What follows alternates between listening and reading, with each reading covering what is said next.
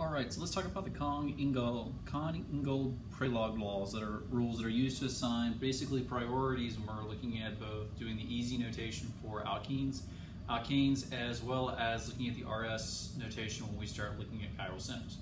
Now, the Cahn-Ingold-Prelog rules are basically a way of us prioritizing which way we want to align the functional groups.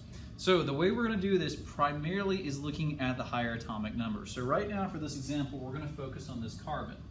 And we want to rank these four groups around this carbon in terms of their priority. So first thing we're going to do is we're going to look one atom out. So we have four atoms out: carbon, carbon, oxygen, bromine. So the one that takes rank 1 is the one that has the highest atomic number, in this case bromine.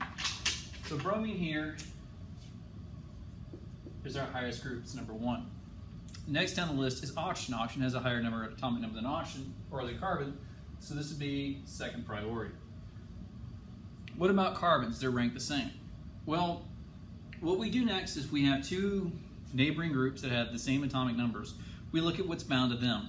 So in this case, we have a carbon bound to 3 carbons, and we have a carbon bound to a hydrogen bound to another carbon. So, for the sake of this discussion, sorry, that should be a CH2 there. What we're going to do is we're going to write these out in terms of the elements that are bound to it. So this carbon is bound to a hydrogen, carbon, hydrogen, and a hydrogen. This carbon is bound to 3 carbons. So we're going to rank the nearest bonded neighbors by their atomic numbers. So we've got a carbon, hydrogen, hydrogen, carbon, carbon, carbon. What we want to do is we need to look at the first difference. So these two carbons are equivalent. This is a hydrogen, this is a carbon. So this would actually rank lower than this one. So this would be our third highest ranked.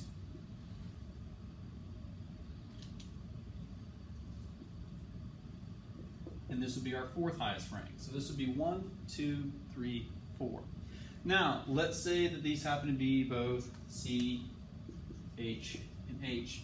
In this case, we would take what we'd expect to be the highest priority carbon, or highest priority thing that's bound to this carbon, and keep going down the route. So keep going further and further out.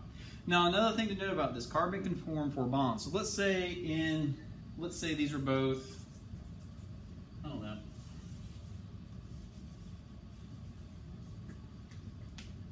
in this case, C,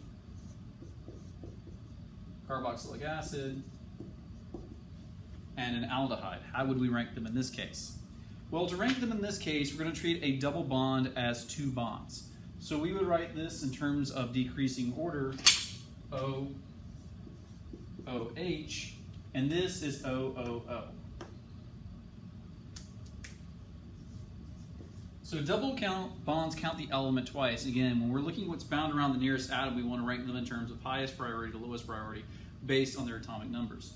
So this has 3 oxygens, this has 2 oxygens and a hydrogen. So in that case, this would flip the assignment to make this the third highest priority and this the fourth highest priority. So this is how this system works. What we're trying to do is we're trying to create a way of prioritizing groups, basically ranking the groups in such a way that we can start assigning geometries. For alkenes, it'll be easy, and for the chiral centers, this will be the RS.